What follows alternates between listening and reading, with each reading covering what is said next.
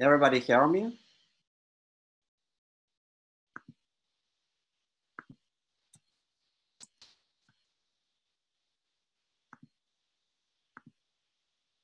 Okay, good. We have just a couple of minutes and then we will make a break. Is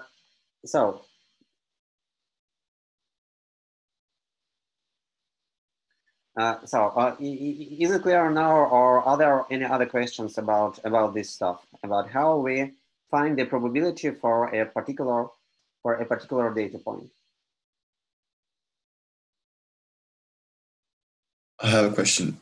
Yes. So we have to look whether we are on the left hand side of the graph or on the right side of the graph. And if we are on the right hand side, it corresponds to value 1 for epsilon for y, and so we have to. It's where. In that case, it corresponds to x2 and y2. Yeah. What we did with x2 and y2, right? Well, we look at the value of y at a particular data point. For example, for this data point, the value of y is 1. We see it because the corresponding vertical coordinate is 1. And then we understand that the probability to get this point equals to the value of our function p at the corresponding x. So this value 0.9. And for example, for this point, we see that this point corresponds to the value y equals to 0 because we are on the horizontal line.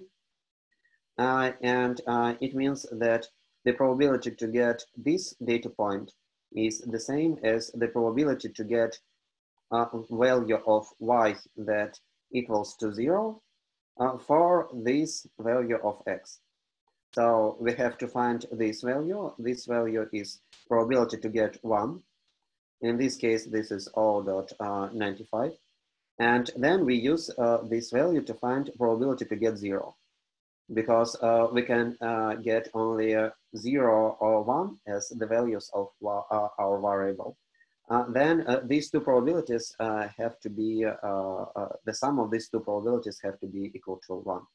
So we just subtract this value from 1 in this case. So which value to choose, p of x or 1 minus p of x, depend on the corresponding value of y in the particular data point. Okay, thanks. So another question, is it then accurate to say that the steeper the graph, the more accurate, or the values that are of x that are close to 0? Okay. Yes, well, actually it depends. Look, it is possible to have different, yes, you're correct. If we have, for example, if we have only 2 points, assume that we have only 2 data points in our data set, like one point here and another point here. This is 1, this is 0. And in this case, if we want to get, for example, probability to get all points, both points, we want to get them both close to 1, then we have to consider as much steep curve as possible. So we have to consider like a curve that is almost 0 here, then we have a very sharp step, and then we have almost 1 here. This is correct. But yes, this is correct. So, okay, thank you. Are there other questions?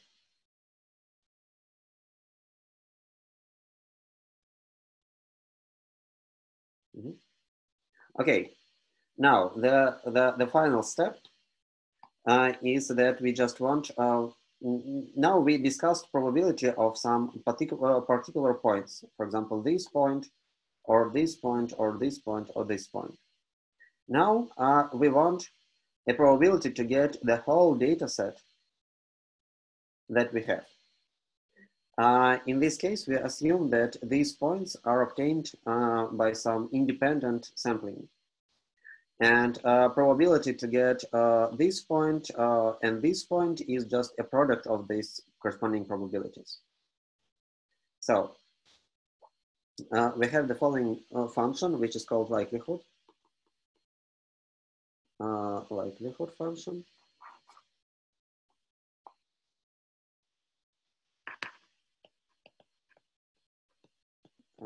It is a probability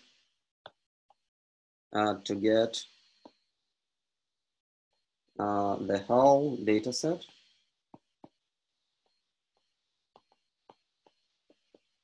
and it is calculated as a product of probabilities of particular points.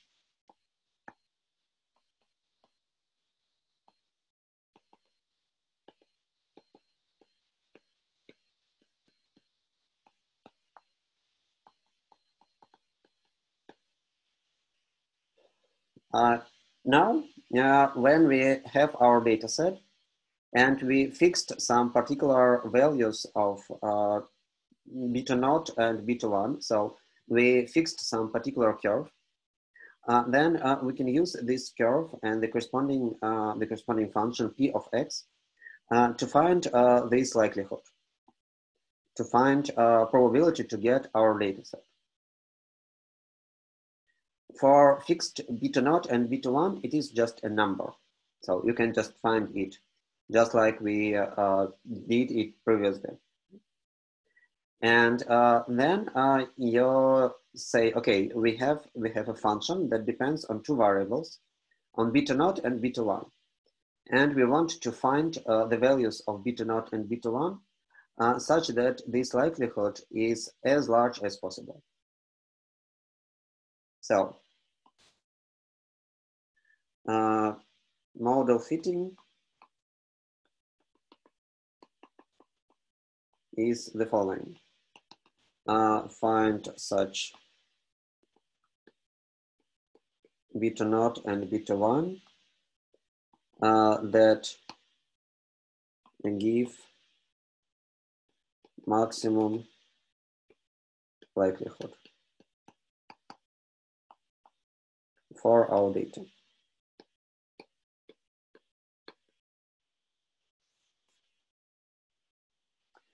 Let me show you an example. And I think this will be the last thing that we will discuss today.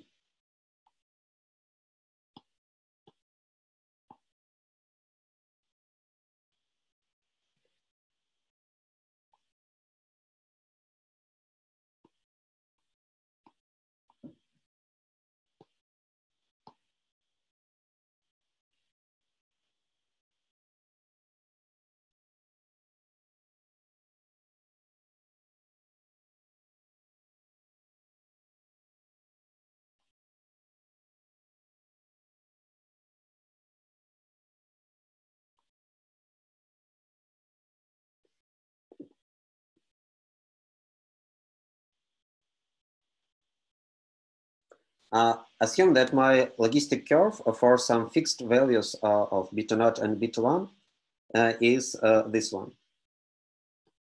So this is x and this is y.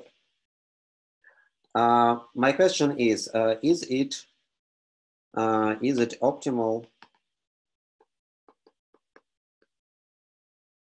curve? Can we change values of beta naught and beta 1?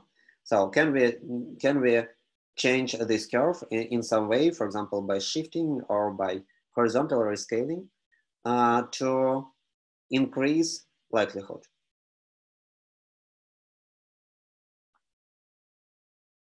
Are there any ideas how to increase likelihood?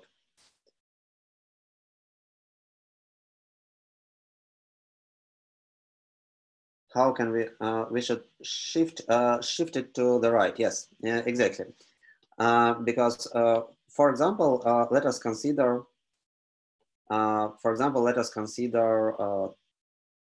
this point. Likelihood of this point under this model is very low because our model suggests that for this this value of x, we should get 1 with probability that is close to 1. But we see that we can increase this likelihood just by shifting this curve to the right.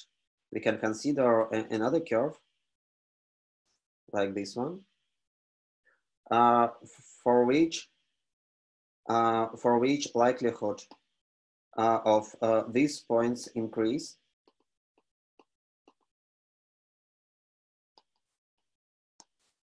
of these points, and likelihood of other point more or less will not change. It can change slightly, but anyway, likelihood here is increased very.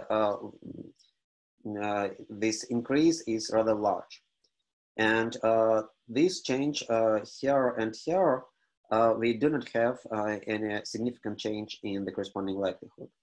So when you do our optimization, we will use this curve. We will prefer this new curve to the previous one because it is more likely to get our data from this new model for these new parameters of this model.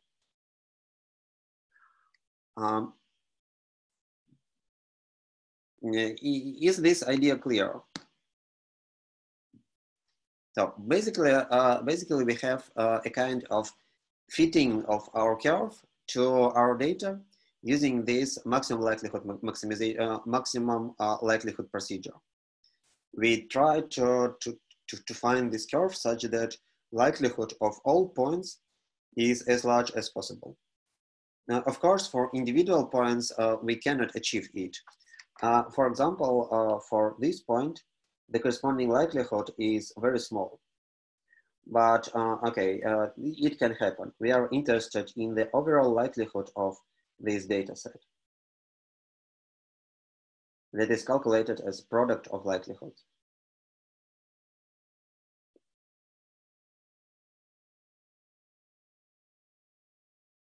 Okay. Can I make a question? Yes, sure. Is there a way to calculate this optimality, like in more complex, for more complex data sets? Actually, if you have not just two variables, you have, for example, if you have more than one variable as x, everything is the same. All the calculations are the same. The only problem is that it is difficult to draw pictures. But you do basically the same thing. You just let me return to my initial formula. You can just here, instead of considering this linear function, you can consider a linear function that takes into account all independent variables that you have. And then everything just goes in the same way as previously. You find likelihood of your data, and you maximize this likelihood by choosing appropriate coefficients for all values, for all coefficients in this right-hand side.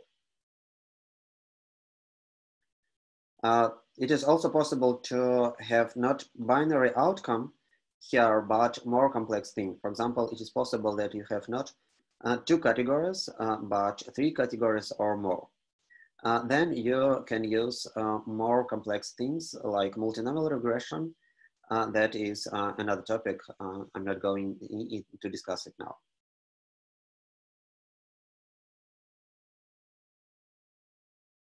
Other questions?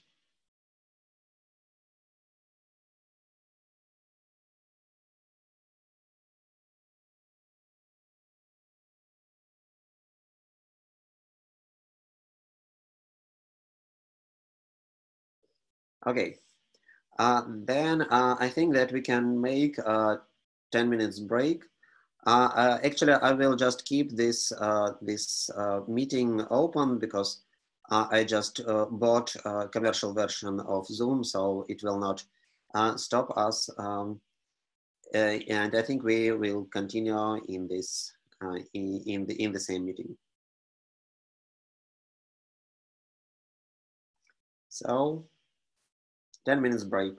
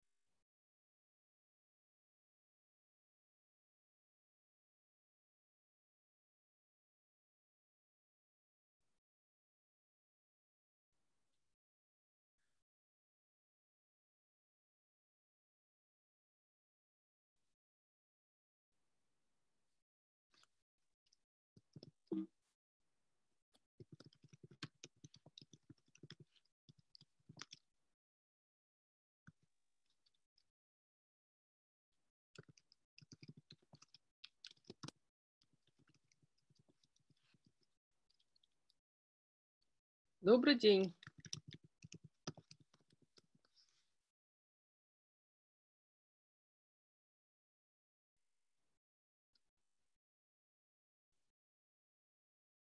Добрый день.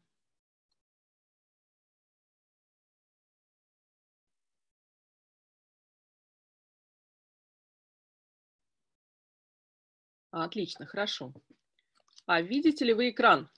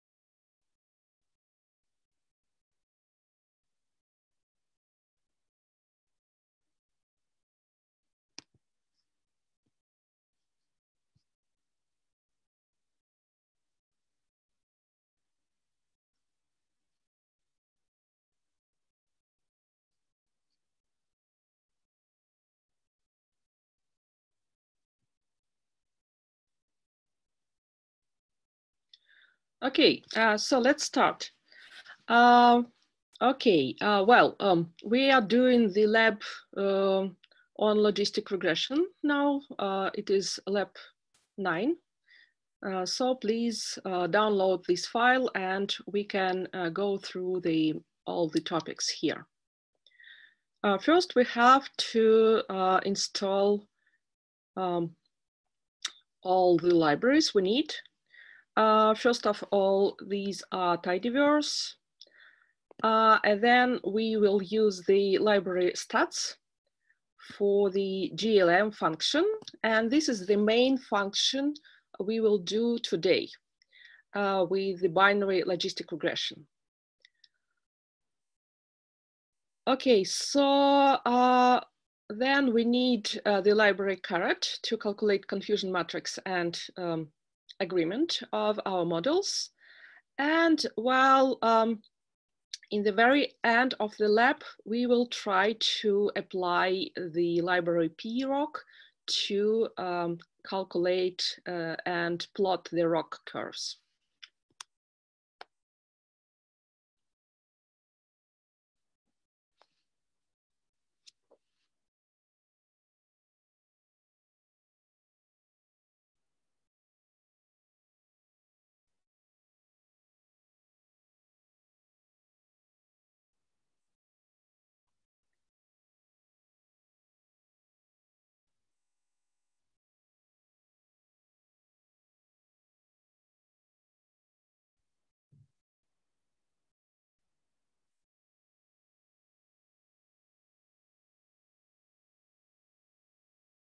Okay, I think that everybody downloaded the file and we can start with the first assignment. Okay, first of all, we'll take the data set we are very well familiar with. So it is data from the phonological database LabSeed. And we will be interested in whether the languages with more consonants are more likely to have adjective sounds. So this is also the task we are familiar with. But today we'll try to see how the GLM model can fit our data. Yes, first we will load the data and just plot our graph with the number of consonants and the presence of adjectives.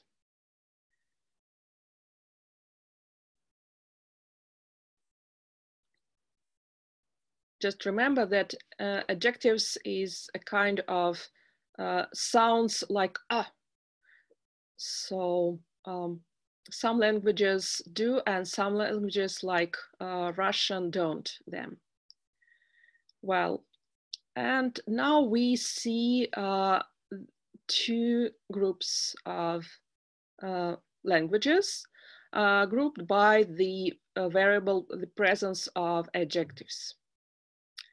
And as you see, I use the geom_jitter function here with the attribute width equals 0.2.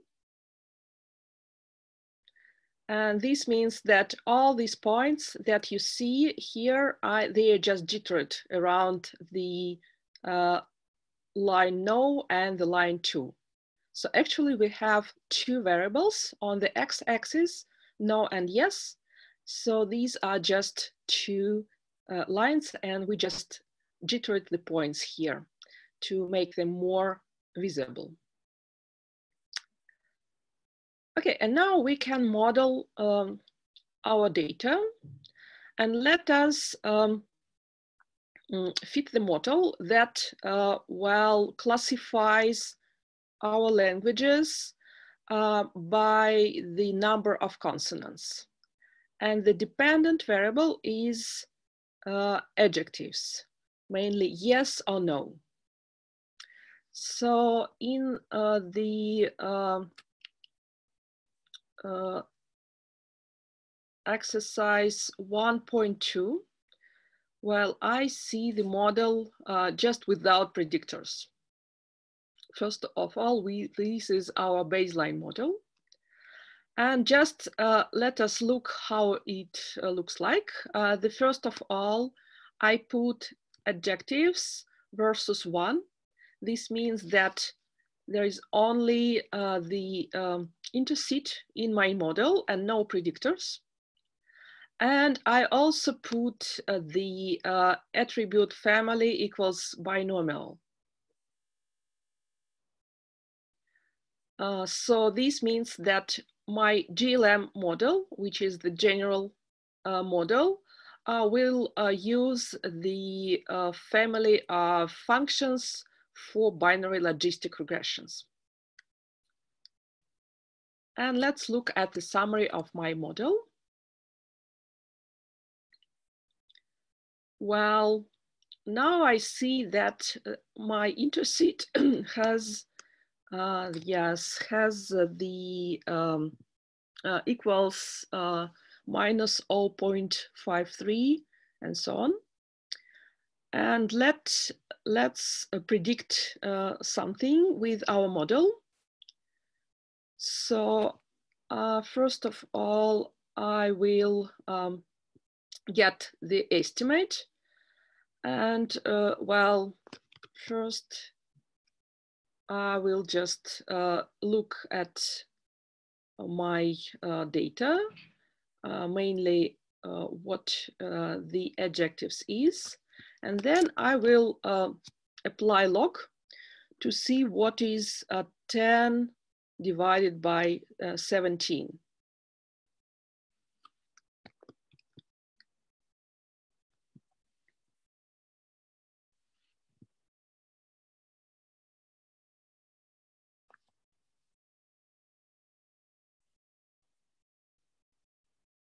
Okay, now, well, to interpret this model, in which we don't have any predictors, and well, we take some language.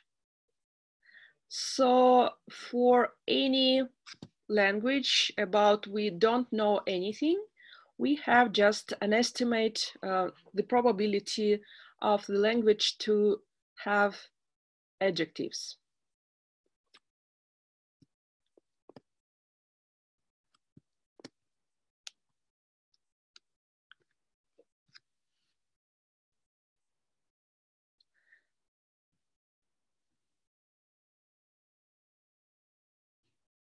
So I just apply the same formula you discussed during the lecture. And well, I will use exp function to well, calculate the exponent from my model. Yeah, just remember that the log on 10 divided by 17 was minus 0.5. And now I apply this formula and well, get 0.37. So this is the probability of the language to have adjectives. Okay, but now we will fit the second model with numeric predictor. So actually we have the number of consonants in my data set, and I will predict whether the language has adjectives or no, taking these data. Yeah, great. So I will fit the second model, fit 2. And here you see I just use n cons lapsid after tilde as the only numeric predictor of my model. So let me run this model and look at the summary. Okay, now it gets more interesting, and we see that, well, we have an interset with an estimate minus 9.9204. And we have the number of consonants as well, yet significant predictor. Yeah, we see that the probability, the significance, the p-value for this variable is 0.011. Yeah, and the coefficient is 0.3797.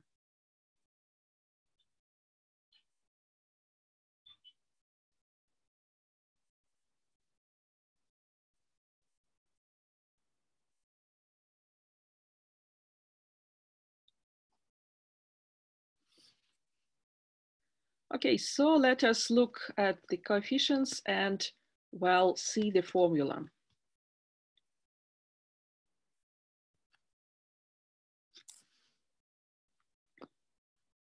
So the formula for our logit model is that the log for odds of adjectives equals beta 0, which is our interset, and then beta 1 by the number of consonants and in lapsid. So here you see the two coefficients in our model, beta 0 and beta 1. And let us do visualization, well, because it's very useful to see how our model works.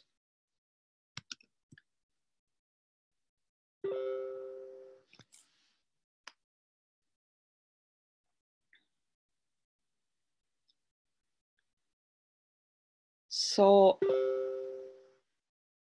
at the plot with the sigmoid line, we see our data points.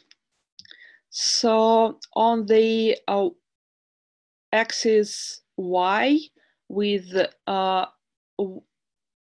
y equals 0, we see some points that ranges from about 5 to 30.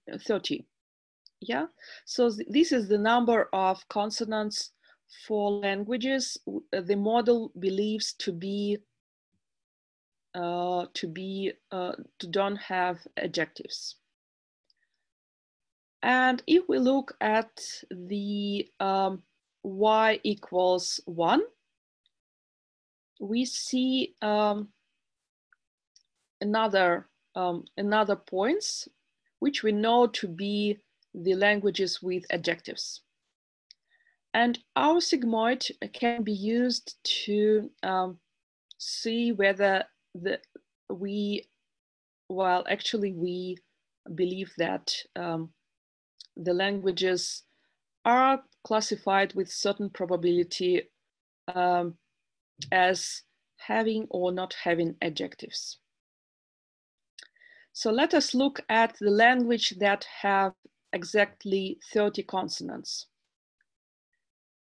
And we see that the probability of this language is, well, this is line 72. And you see that the probability is 1.47. And then we divide it by 1 plus 1.47. And this probability is 0.813 and so on and so forth. So I can look at my sigmoid above. And well, actually, I see that my sigmoid at this level for the number of consonant equals 30, it will be, yeah, exactly 0.8, something like this.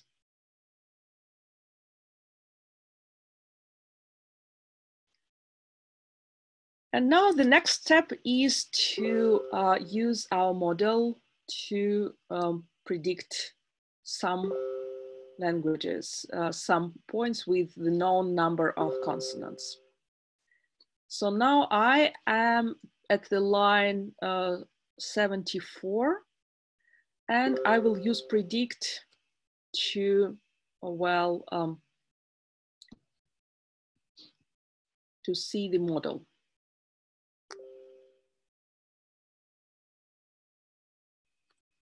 Okay, so I will create a new data frame with 4 points. The number of lapsid equals 30, 55, 34, and 10. Well, and I will try to predict my model. First, let us predict the odds. Yeah, and we'll see that the odds are like this: 1/47. This is what we done before, and then 11, and then 3, and then roughly -6.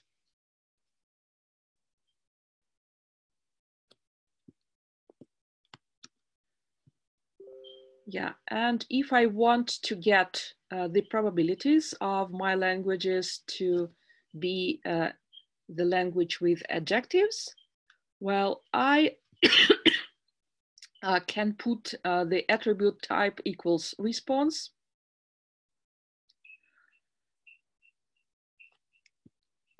And I can also add the confidence intervals in order to make sure that, well, I know,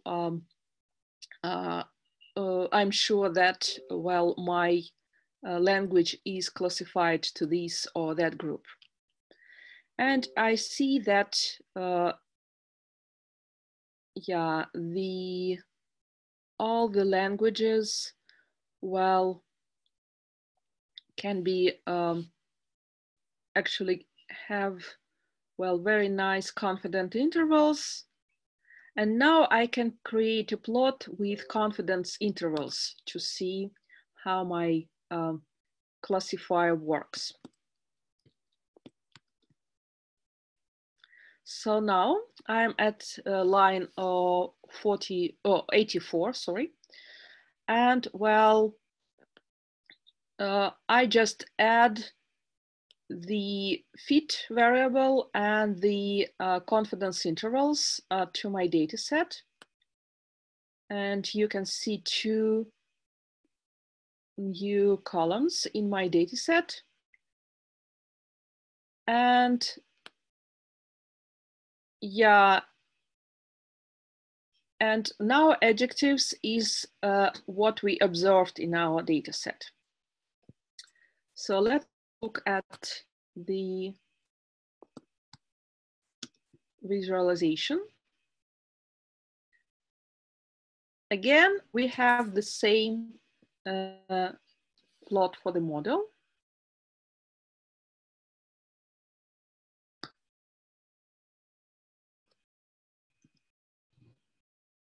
Okay, I switched off the sound. But if you want to, well, talk to me, you can just unmute your mics. Well, but please feel free to, yeah, to write something in our chat. So sorry, these are actually the master students from another group. They're very active. Okay, great. So now we can see the plot for the model. And here we see the confidence intervals, visualize it. Yeah, okay. Actually, we see that for some languages, we can be so sure that they are either languages with adjectives or not. For example, if my, well, language has about 25 to 27 consonants, you can see that the confidence intervals is, well, it crosses the line with p equals 0.5. And by default, in the binary model, 0.5 is a kind of division rule, yeah?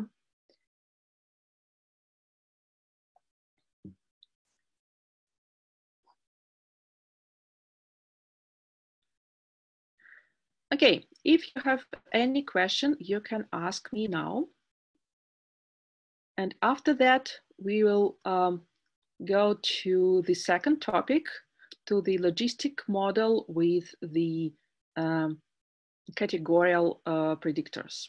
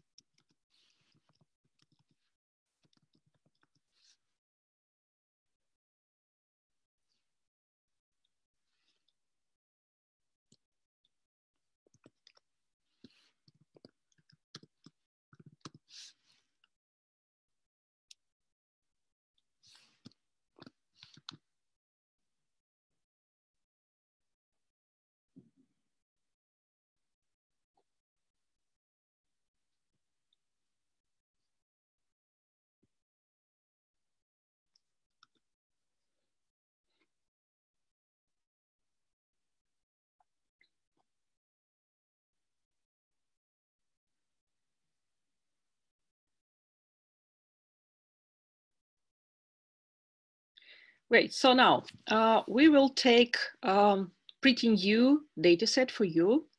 It is about the choice between two constructions in Russian. Actually, I think that we discussed a bit this kind of question during our very first lecture, but well, let us just look at the data. So now we'll discuss the so-called locative alternation, which is actually a kind of linguistic phenomenon, very well known in many languages. English, Russian, German, and others. Well, and let us take the Russian verb gruzit as an example of these two constructions. Okay, first of all, the Russian verb gruzit, or in Russian gruzit, well, can have two governed patterns or two syntactic constructions it can appear in. Well, the first one, we will call them грузить машину ящиками, or to load the car with, say, some boxes. If, well, I translate it into English. And the second one is to грузить ящики в машину, to load the boxes, for example, in the car or on the track or whatever you want. So these two constructions actually, well, differ in what will be used as the direct object in this construction. In the first case, the car will be the object. And in the second case, the boxes will be the object. So from the point of view of the construction grammar theory, we, well, have two ways to construe our, well, external world, to conceptualize it. Well, but let us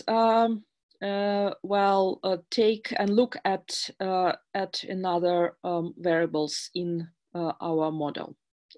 Well, what do we have here? So the first predictor, the independent variable, has 4 values, and it is called verb.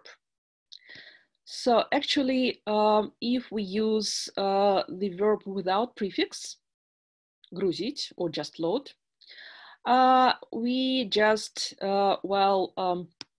mark it as 0. And then we have 3 more, three more actually levels in this factor, na, za, и по. And these are prefixes that can be used with this verb. So actually verb is a kind of, lexeme that is used in this construction. And we believe that, some prefixes can be used as predictors to predict whether the construction will be either theme or goal.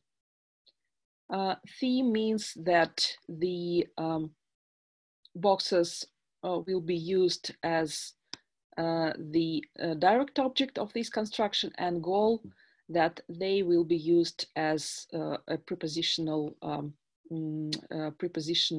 group with the goal meaning. Okay, the next predictor is called reduced, and this is an also a variable with just 2 values, yes and no. Well, here we refer to whether the construction has only one object in it, then it is not reduced, no, or it has a full pattern with both direct object and another participants. And the last one is participle. And here we believe that, in our case, verbs which are used as participles, such as груженный, нагруженный, погруженный, and so on and so forth, will work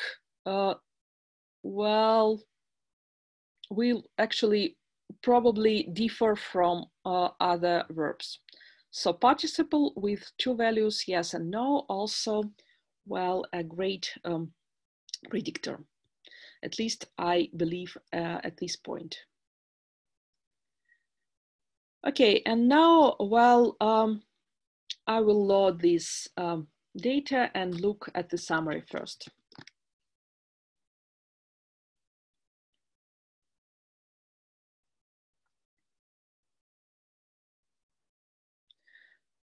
Okay, so I see that we have, pretty many observation points in our model. We have 71 goal constructions and more than 1,000 theme constructions. And we have also, an even distribution of the verb predictors, reduced and participle. And the idea to collect these data set was just to use a random sample from the Russian National Corpus. So now we see that the verb грузить is used more in the theme construction than in the goal construction. So that is what happens here. Okay, and now this is my question, how you will formulate your hypothesis.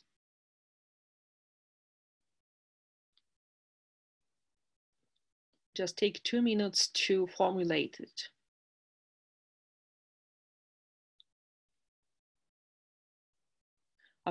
Of course, you have to include predictors that you believe to work with as predictors in our model.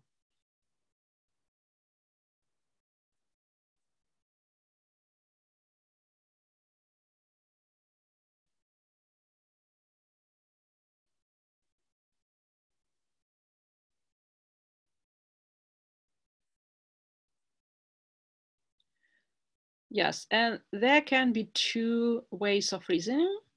The first one, well, I will think that, well, my four variables are just associated. Well, but I don't know whether the verb and reduced and participle variables will work as predictors. But in my case, I think that the choice of constructions actually depends on the choice of verb, reduced, and participle values. Yeah, an important thing here is all my variables in my data set are categorical. So we just use categories to run the model. Okay, so now I will fit the simplest logistic regression using only verb as the only factor.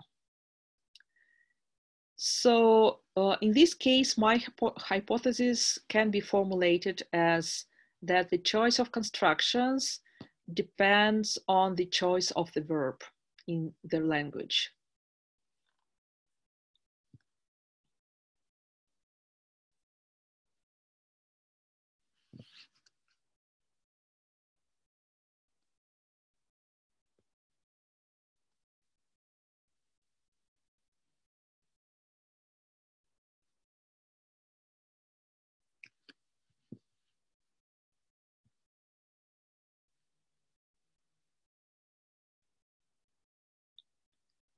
And now I need, well, some of you to unmute your mics and actually formulate the results of your analysis.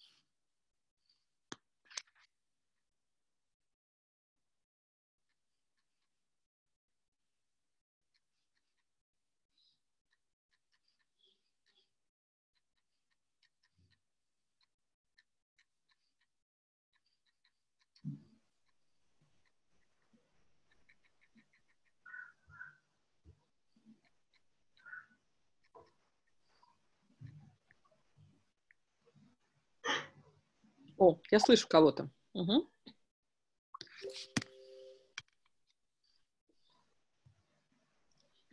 So, could you formulate the results? What can you see from the model?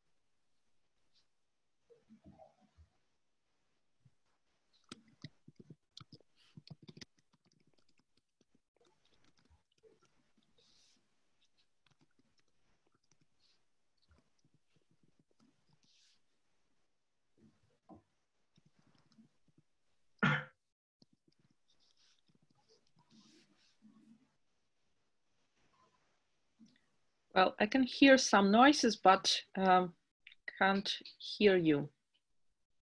Speak up, please.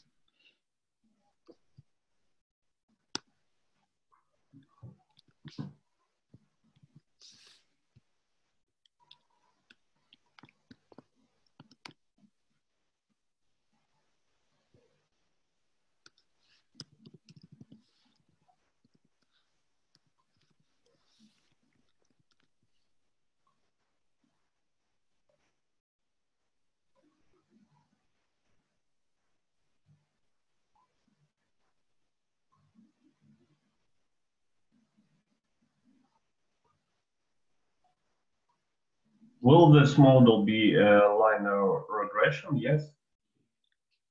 No, this is a classification model. Yeah, Mm-hmm. because we are working with the logistic regression models. Mm-hmm. Mm-hmm.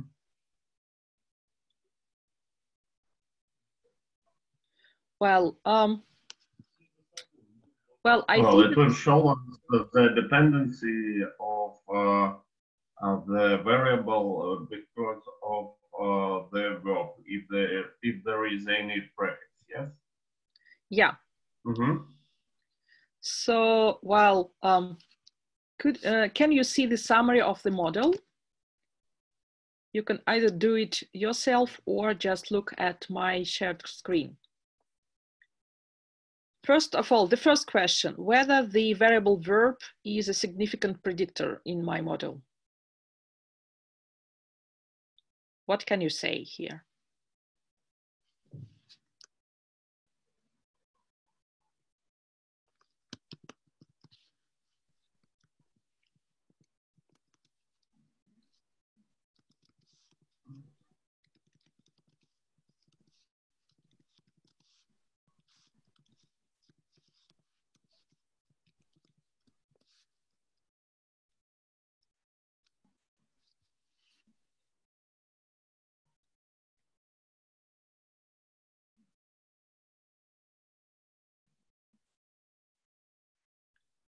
Well, okay, Lisa says no, but put 3 asterisks. Lisa, could you explain your answer?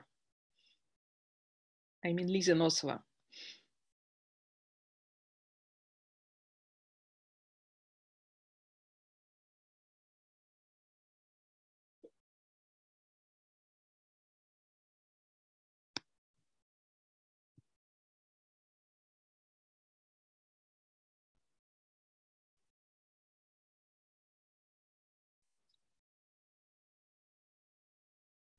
Okay, Lisa says that, well, she can't speak because she doesn't have mic in her Zoom. Okay.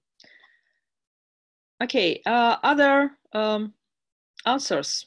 Я думаю, что я могу объяснить, потому что там внизу, где here we can see the significance codes, and there is a zero that has three asterisks, and we see it in the table near the result of the column PR more than that, and so this is the significance that is close to 0. Yes.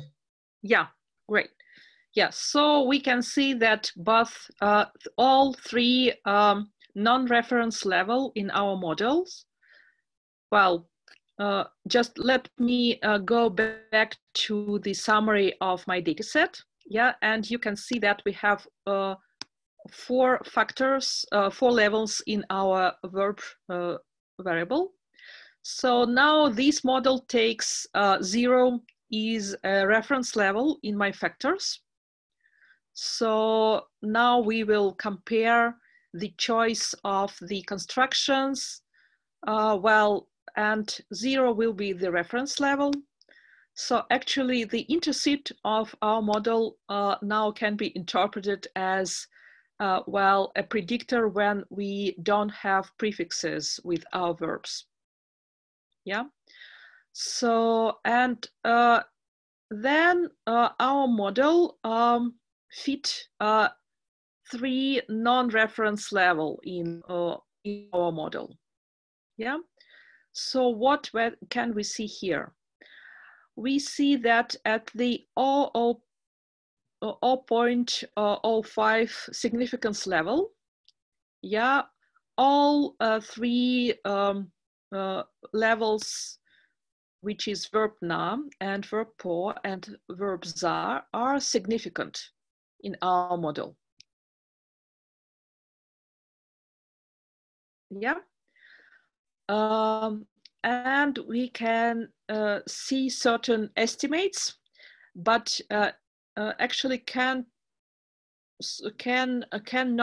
well use it just for some. Yeah, these are actually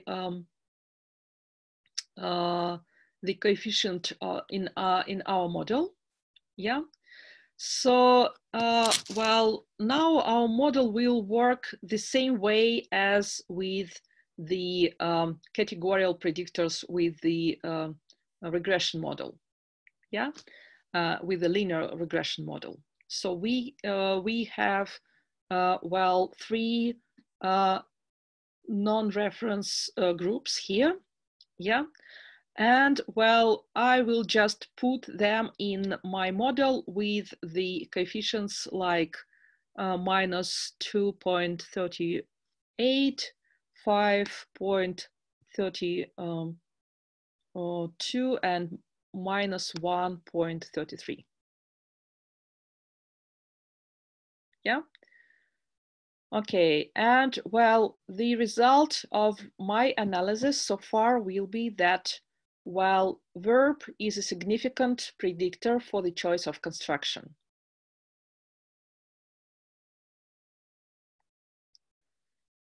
Well, and now we will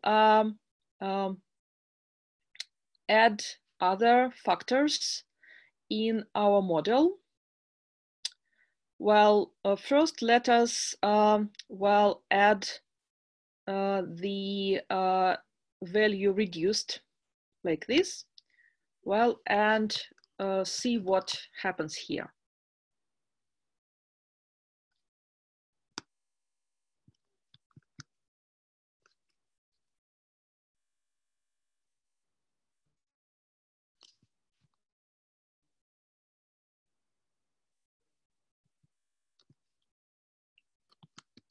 I will just use plus to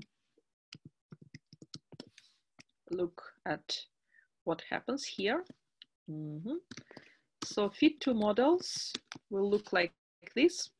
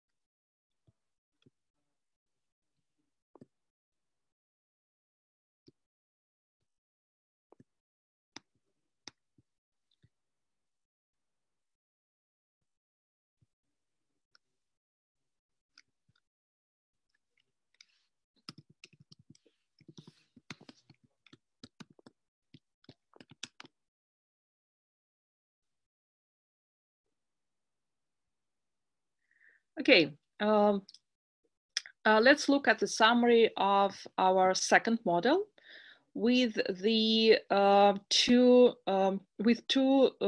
predictors, which is verb and reduced. So now we can see that, well, both verb and reduced are significant at our significance level 0.005. Yeah, and the p-value for the reduced is well 0.00231. Yeah, so an important thing here is to look at the p-values.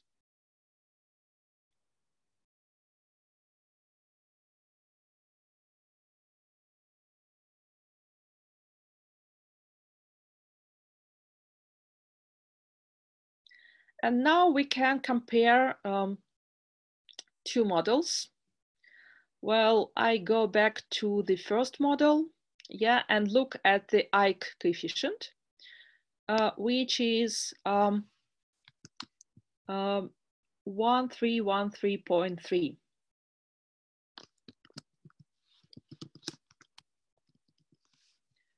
And in the second model with two predictors, the Akaike information criteria is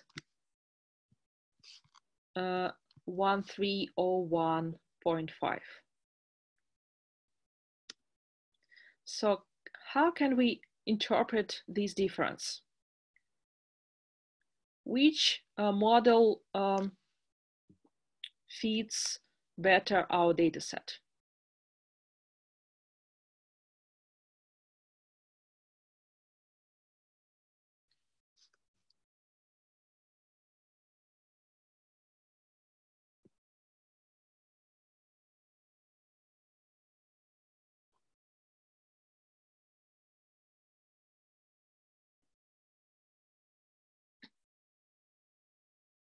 Yes, the Akaike information criteria is less in the second case, so we believe that the second model works, fits our data better than the first one.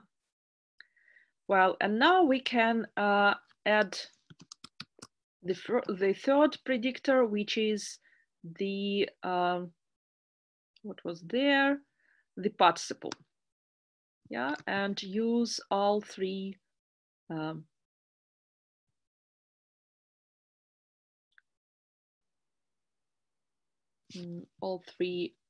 variables as predictors.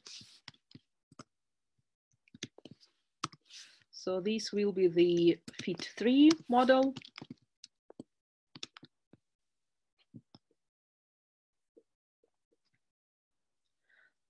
Okay, and again, we see that the all three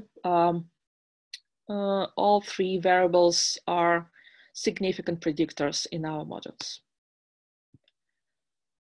Okay, well, sometimes you can see that your p-values and the coefficients in the model change every time you add or remove some variables. So it is very important to check all p-values in order to see whether your model, so in some cases, some predictors can be significant, but can be insignificant if we add other variables. Yeah. Well, and we look at the Akaike criterion here and see that it is even smaller than before.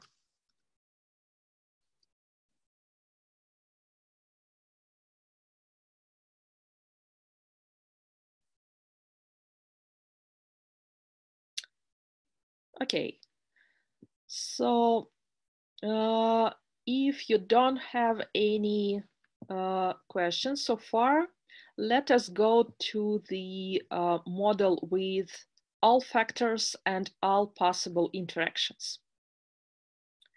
So now I will run the section 2.7. Well, in order to see the interaction, the effect of interaction between my models, well, I will put the multiply sign in my model.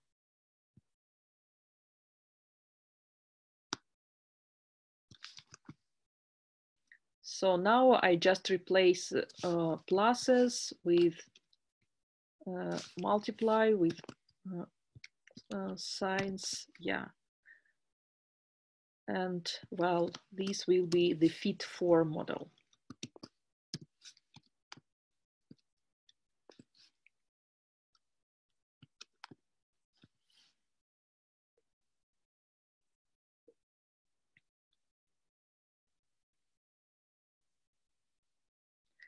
Okay, and let us look at the summary of this model fit-for.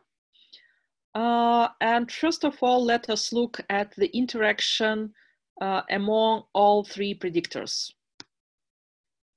So here we have verb na interacting with reduced eyes yes and participle yes.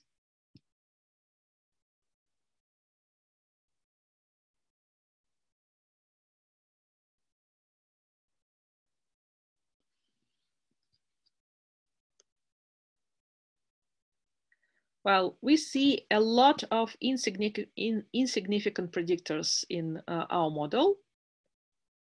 And now you can see that even the main predictor, which is verb with the prefix "por," is also insignificant.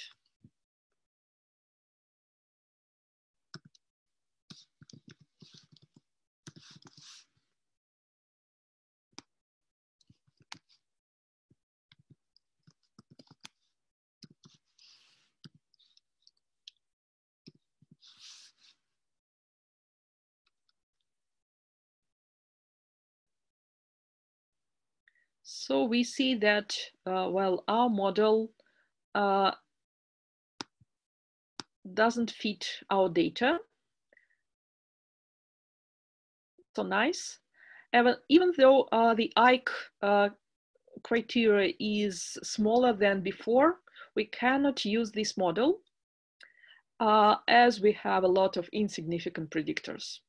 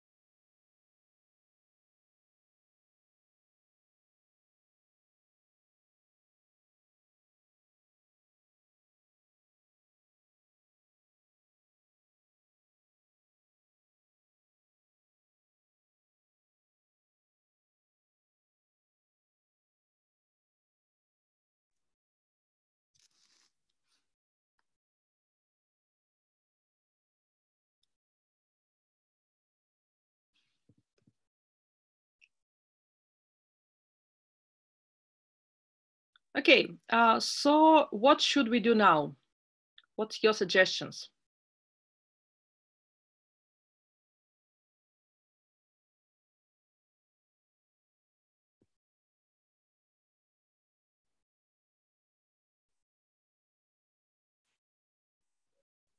Okay, Alexei asks, can we interpret verb za participle yes?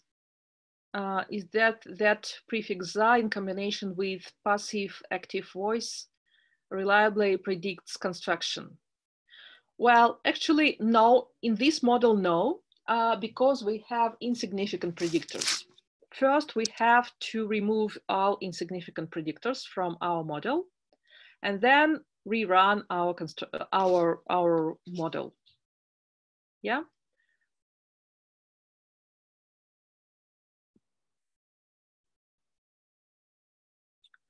So what I do now, I actually will use, well, a partial interaction. Yeah. So actually I just add verb plus reduced plus the participle. Yeah. And then I can just add the so-called partial interaction. Well, the partial interaction, I mean the interaction between verb and reduced can be, well, written like this. Verb, and then reduced. And then I will take load by participle interaction, verb and participle interaction, and then I will include verb, oh no, sorry, reduced by participle interaction. So now in my model, I just reduced the triple interaction from the model. So let me, well, make it the model fit 5. And let's look what happens here.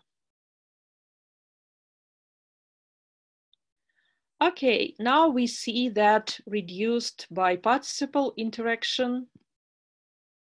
Yeah, this means that, well, we change the level from reduced no to reduced yes, and from participle no to participle yes. Yeah, and now we add this interaction and we see that it is insignificant.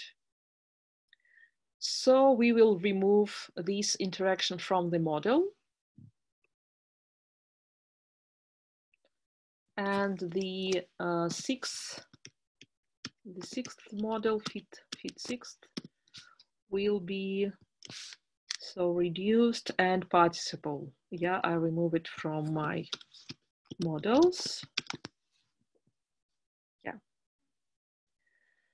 Well, and now we see that the verb by participle interaction is significant, but the verb and reduced interaction is insignificant at all levels of verb.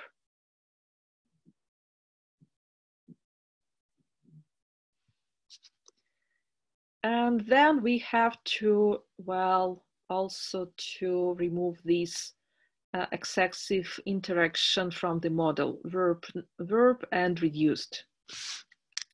So in the 7th fit, sorry, what happened here? Oops.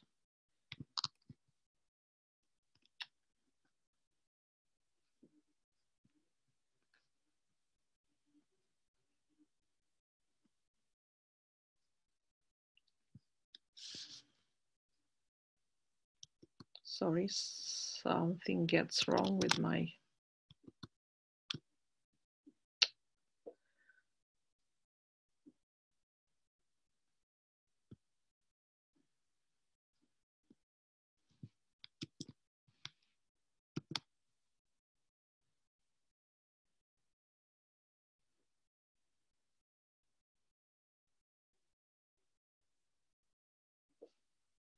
Sorry, something gets wrong with my screen. Okay, so I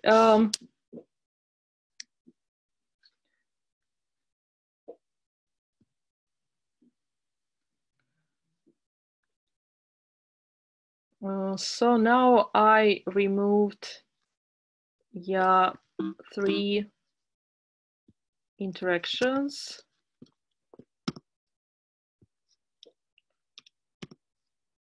And put only 1 interaction in my model, which is verb by participle.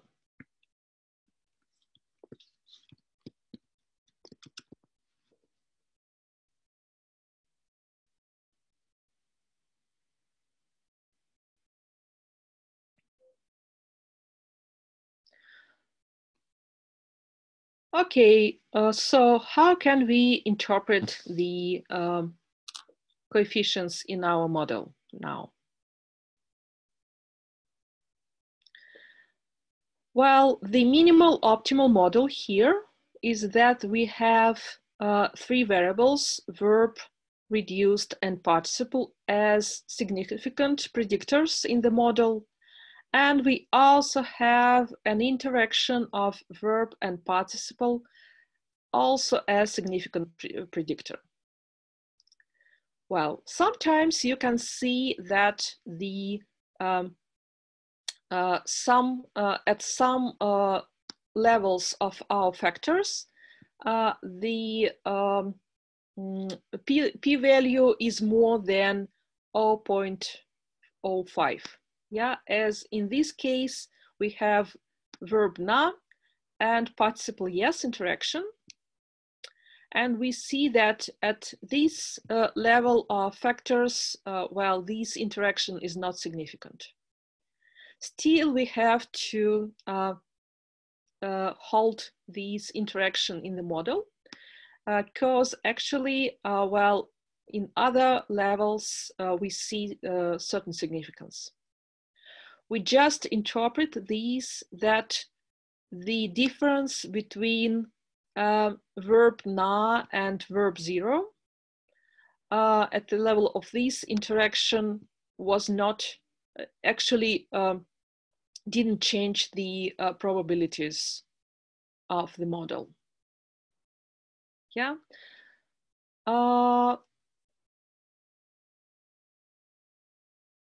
And now we can, well, say that the minimal optimal model, this term was used by Stefan Gries to describe the models. This means that all main and interaction factors are significant, and the IC is smaller than other models. So now the IC equals 0.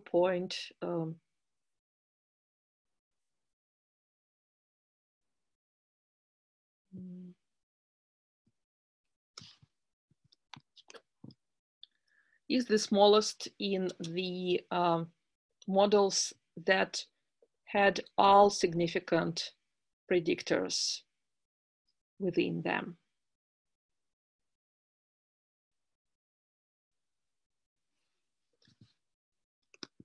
So the minimal optimal model will be like this.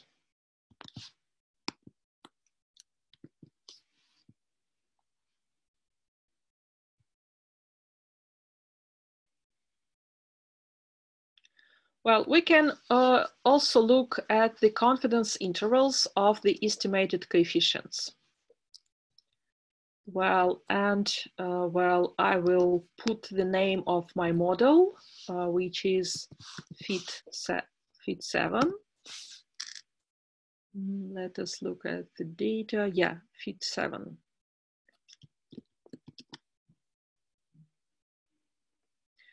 Yeah, and it's important to check whether the 95% confidence intervals contain 0.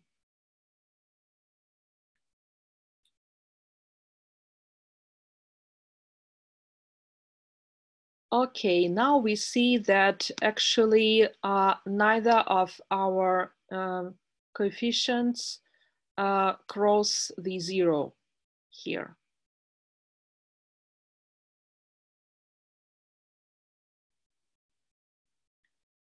So we can conclude that, well,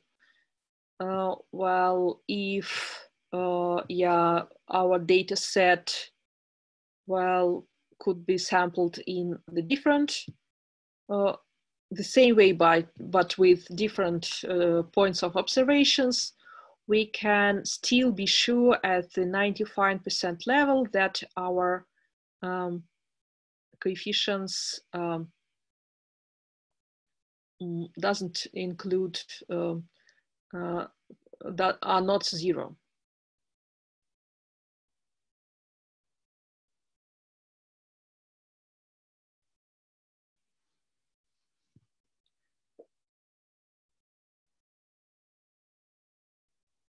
Okay, and the can plot these coefficients with the confidence intervals.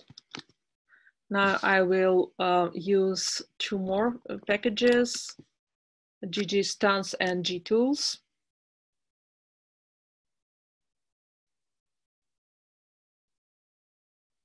will take some time.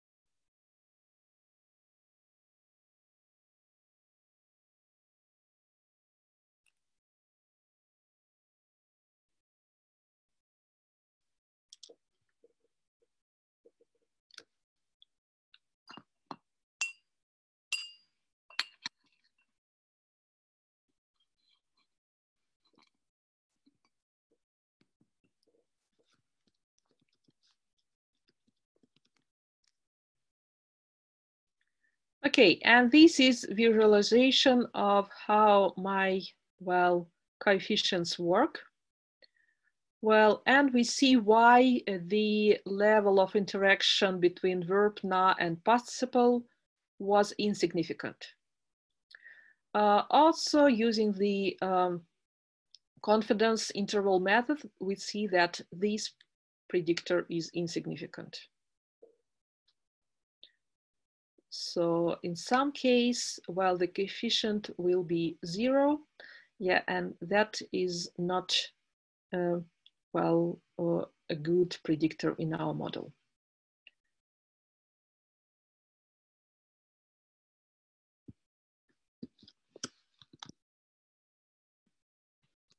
And now we will use the exp function to, well, interpret the coefficients in our model, fit7.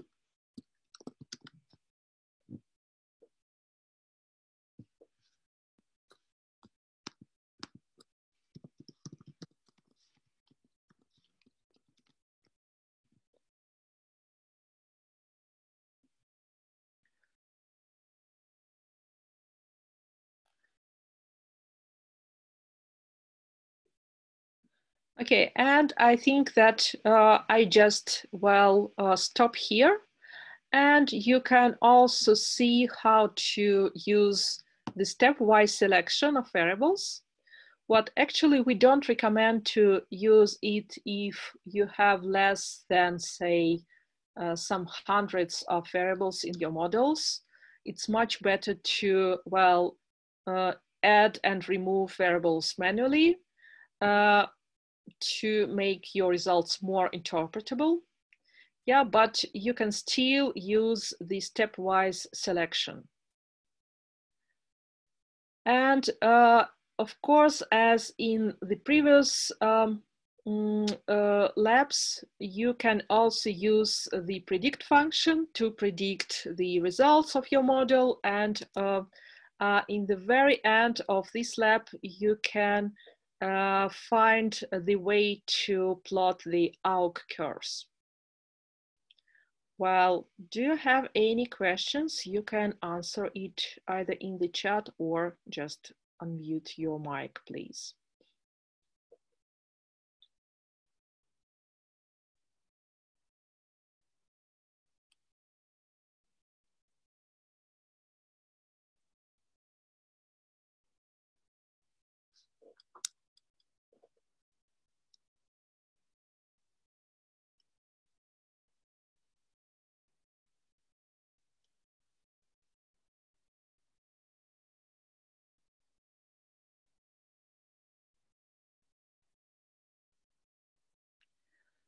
Okay, then probably the last comment from this lab. First of all, remember that actually your levels in your factors, if you use, well, factors as predictors in the logistic regression models, well, they,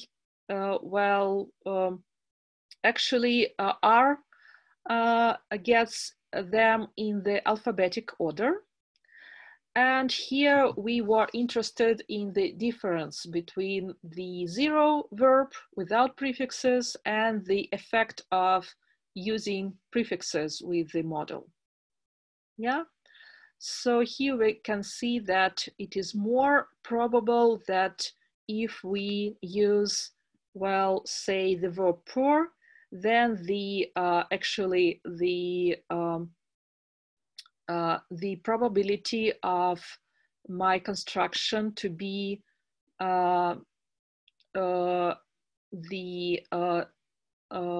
goal-like is higher than before. Yeah. Well, and that's why in our data set, we actually put 0 with the underscore, just in order that R would use it as a reference level in our model. And each time we add the categorical predictors in our regression models, yeah, we just check whether these difference can be linguistically interpretable.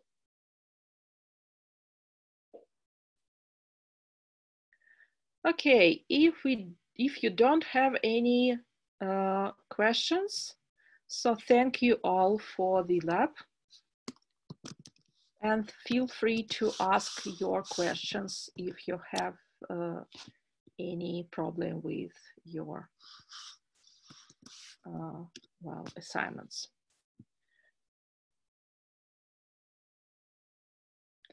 Well, I will publish our homework, next homework, and the deadline for this homework will be next Saturday. I assume that our next class will be March 28, but well, we are still to check with the students' office if it is okay with our schedule. Thanks a lot. Bye.